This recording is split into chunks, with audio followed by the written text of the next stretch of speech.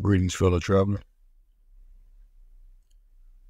Today, I would like to remind you to be aware of the ties that bind. See, as we navigate our life, we can associate ourselves with different ideas, beliefs, people, environments, what have you, that help affirm some of the choices that we've made. It's inevitable. However, the longer we associate ourselves with these ties, we become binded to a certain way of being, a certain way of thinking. And those ties that bind, most often than not, help us acquire blind spots. So the longer we don't pay attention to certain aspects, the longer we find ourselves subject to the repercussions of such blind spots. This is not to say that we have to have all the information, all the answers. This is not to say there's a right or wrong. It's simply about understanding. See, as we navigate our way through our life, we are taught many things. But to teach is simply a relaying of information. At its core, that's what it is. Information is relayed, and there is someone or something that receives the information, input, output. However, to truthfully learn something, we must experience said belief, said idea, said teachings.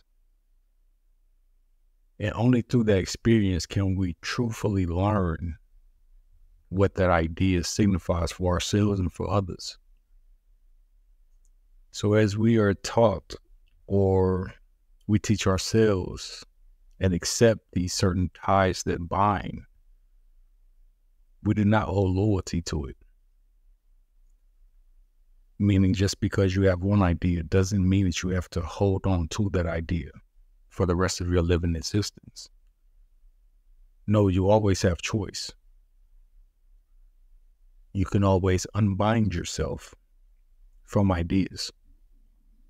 You can always do something differently.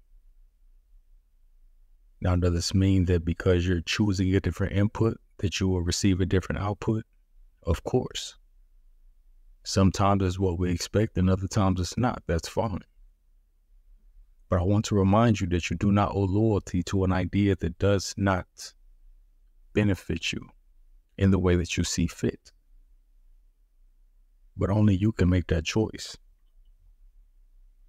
Now, it doesn't matter what this concept is applied to.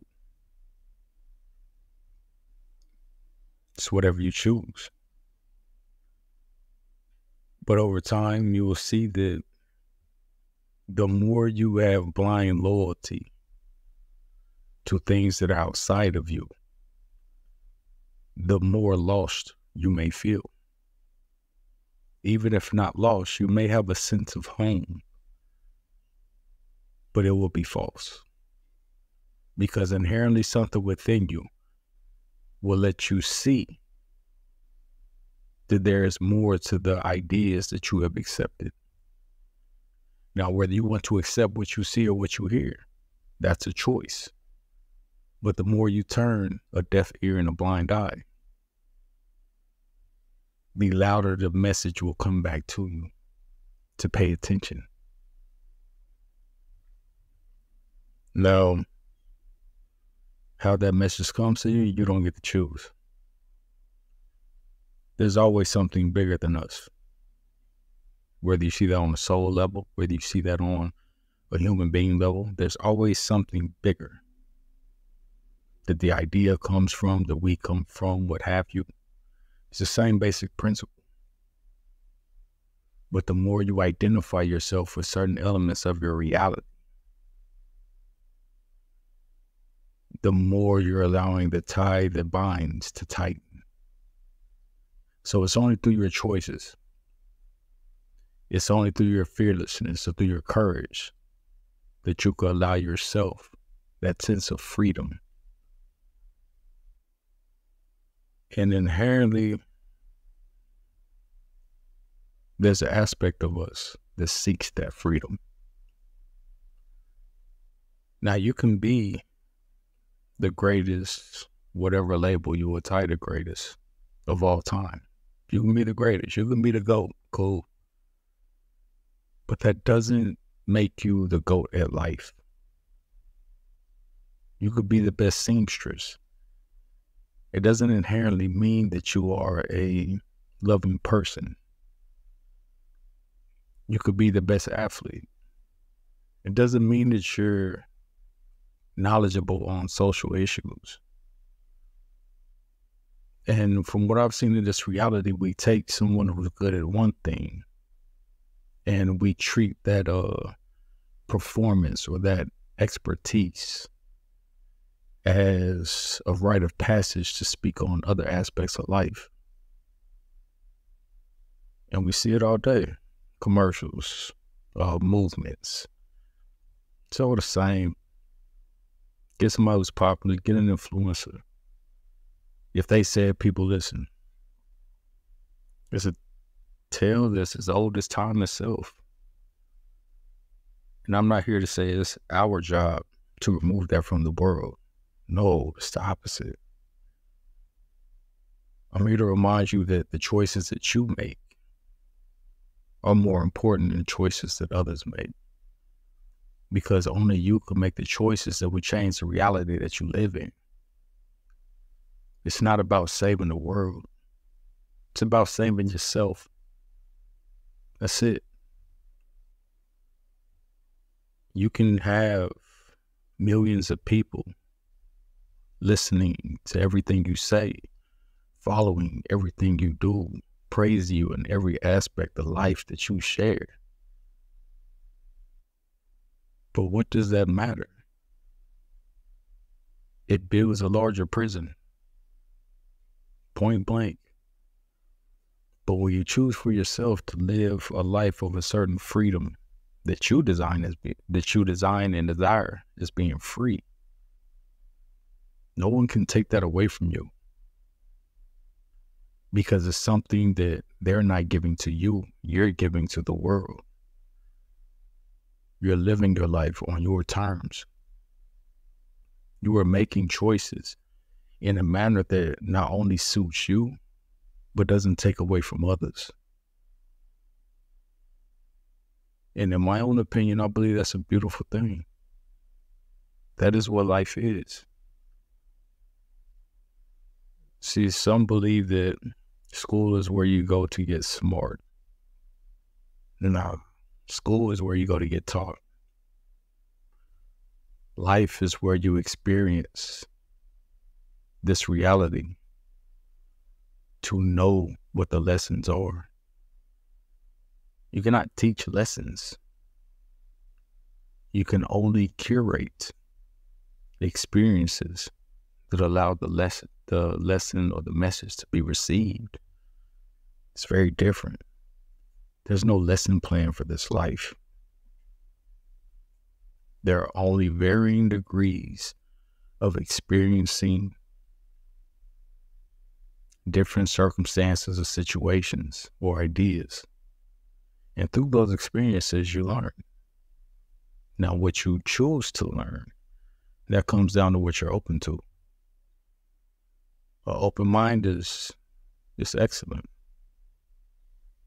But an open heart is uncanny.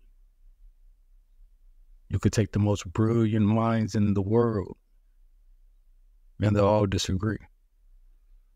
But an open heart, take the most open hearts in the world, and you will find a symbiotic relationship. You will find many points where they agree, because there's a certain understanding. Through that open heart, you don't need control. With an open mind, there are limits. There are limits. And I'm not here to say that there's something inherently bad with being intellectual. No. I'm simply here to remind you that the power of your choices can go way further and way deeper and create a reality that's richer than you could ever imagine. And in discovering that within yourself, you'll lead by example in the most beautiful way possible. And you do so in a way that doesn't take away anything from anyone else. And it doesn't mean that others will be happy for you or cheer you on. Nah. You'll most likely irritate some people because the ties that bind that you have freed yourself from, they still hold near and dear. And it's not that they don't like that you've changed, but they're frustrated because if you don't share the same ties that bind, then what's used to control them can no longer be used to control you. And for what I've seen in my reality, the response that you receive is, how dare you? The response that I receive is, oh, you think you're better. Not at all. But something within them feels that way. It's a projection. And that's a whole nother topic for a whole nother day. But make the change within yourself and be okay with your idea of freedom and not needing to control the outside world, not needing to control others, not needing to control your environment outside of you, but finding peace within, finding freedom within, finding love, grace within. It's a beautiful place to be. It's not always easy, but it's quite simple. And more importantly, it allows you to nourish the life that you see fit for yourself. And in doing that for yourself, maybe you can plant seeds for others to find their peace. Remove the ties that bind and allow yourself to be free. Until next time, be blessed. And please, don't forget to smile.